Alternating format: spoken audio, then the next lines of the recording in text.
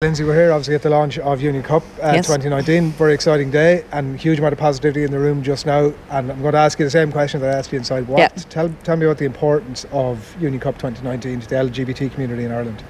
Well, as an openly gay international rugby player, for me to see that we have now Europe's largest gay inclusive tournament coming to Ireland for the first time, 45 teams, 15 countries, and we're leading the way through the form of sport and the sport of rugby to show the world what we can do and how we can host, and that we host it for everybody. Like, these are non-professionals. It's all well and good making bids for World Cups and hosting World Cups.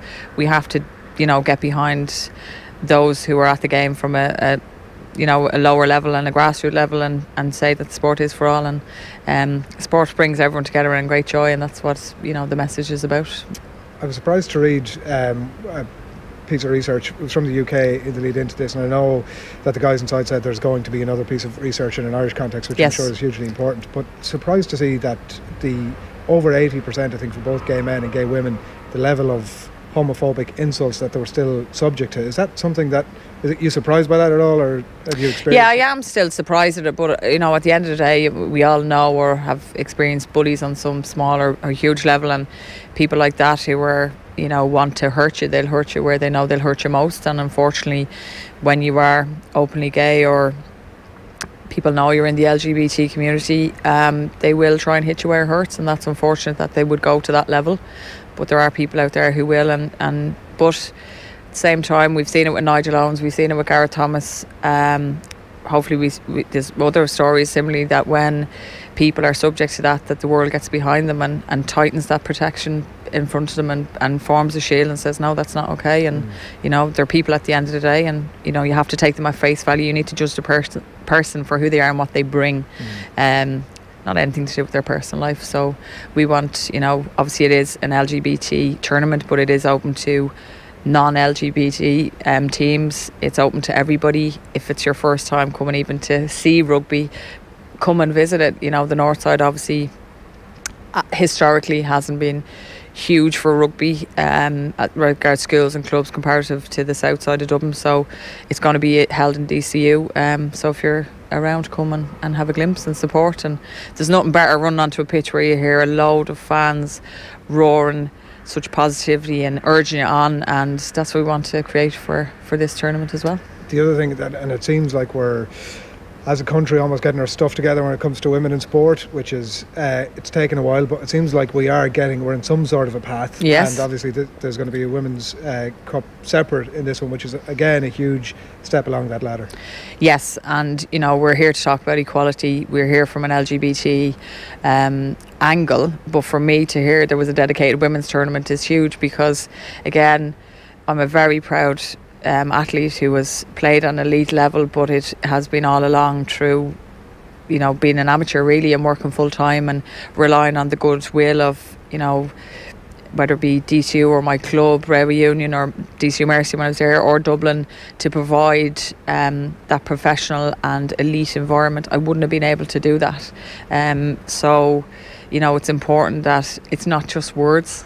I'm tired of words. I want actions, and this was a huge statement to have a women's tournament. And I can't stress enough that when we strive for equality for women, whether at the workplace or sport, we need to, when it's open, and this tournament has been open, and we need people to get involved. We need to put our shoulder to the wheel and drive it forward, and make sure that this isn't the only time that we've seen a dedicated women's tournament, that it continues all along every 2 years when the Union Cup is held. Are we getting our stuff together is probably how I should have phrased that, as a country when it comes to women's sport. We are in bits. We're saying the right things. Now we need to start doing the right things. We can't try and compete with England and France unless we get money behind us, because we just can't compete. We need to put those frameworks in place that our players can train professionally or semi-professionally to try and match the standards of those standard bearers in the women's game, such as England, France, USA, Canada, New Zealand. They're all going to play in the summer. Like, look how many games they're getting at an international level. They get to blood new players. They don't have to wait till the Six Nations to see how we go, and then you just don't have time to fix it. So, that's not me focusing on the RFU with rugby, because they need a big sponsor on board. They need money to help us. And it's about everybody rolling in. And as I said, it's, you know, the goals and the words are fabulous, but I need stepping stones, and I need stepping stones towards actions to push this, you know. And how far, you mentioned the RFU and obviously the sponsors, because I think that might be one of the key parts to unlocking all of this. Yes. And there are some major blue chip brands obviously involved with Union Cup, which is great to see. But how far away then are we from, because I mean, I think if anybody pays any attention to what's happening in the women's game with the Six Nations, there has been a bit of regression over the last 3 years, down to some of the reasons I think that you've mentioned in terms of what's happening in England and France. How far are we here from getting to that level?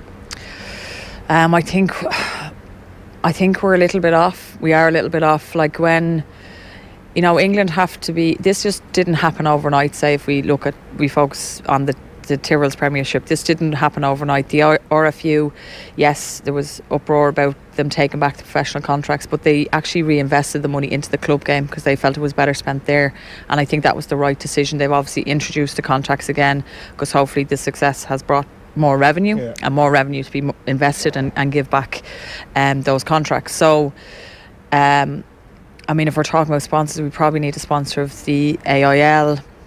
We need to look at the provincial structure, because they'll all have impact to feeding in, as we can see with the men's game. You know, you have schools rugby, you have colleges rugby, you have under 20s, you have a pathway. So now when we see the likes of Josh Van der Veer and Dan Levy, who just didn't appear out of nowhere, they've been on a pathway, they've been on a journey, they've been on a development journey. So when they come up to international level and they get their chance in the autumn internationals, they're prepared, you know. And we've had crossover athletes, you know, but we have seen the likes of Leah Lyons from Enya Breen, who've played in Skibbereen and Highfield at a very young age, and you can see the skill, you know, the difference in the skill set. And you can see then Leah playing in Harlequins and Anna Kaplis.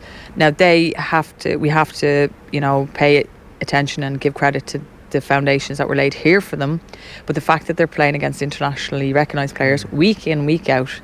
The lads had 18 Premiership games, which they're released for. Aoife McDermott's had 4.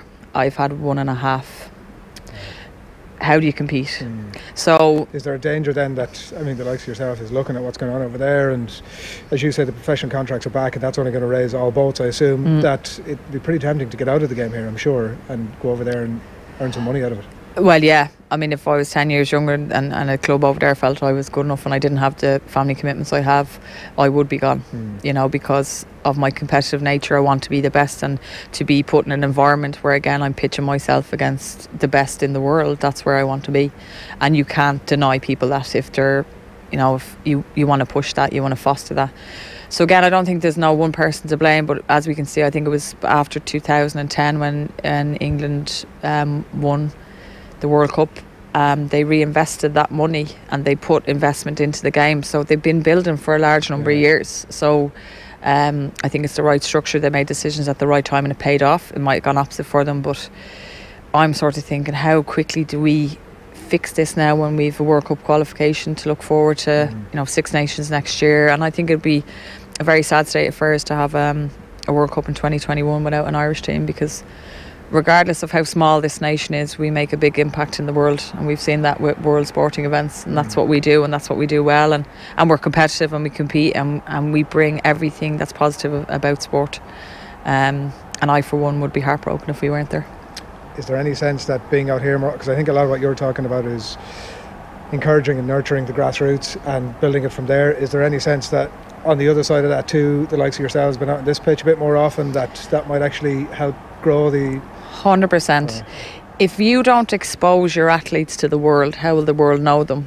And what better stage when in a historic venue, whether we're obviously talking about rugby, but there's been historic nights in soccer here as well. So again, we spoke about big sponsors who are, you know, influencers and powerful people and organisations sending a message to the world. I'm asking those people to do the same with women in sport and get behind us and take a chance and see where it can go, because I think we can go very far. And I think we've seen it in the States, we've seen it in other elite women's sports, that the AFL final, over 54,500 watched in the Oval. I want that in this day. Like, the lads knew their way around the Aviva. I've only been here as a spectator, and what I would give to play in front of a full stadium, like I'll take to my dying day the memories of running out onto Croke Park through that tunnel, and they're just some of my happiest memories, to play in the third largest stadium in Europe and to have that opportunity. And not all athletes will have that, and I want to change that, and I want to do all I can to action that change, not sit here with you as much as I'm enjoying it, but to talk about that. Good. Well, I think the movement in general could do with more people like you, and hearing more of that. I know the words Thank you very only go much. so far.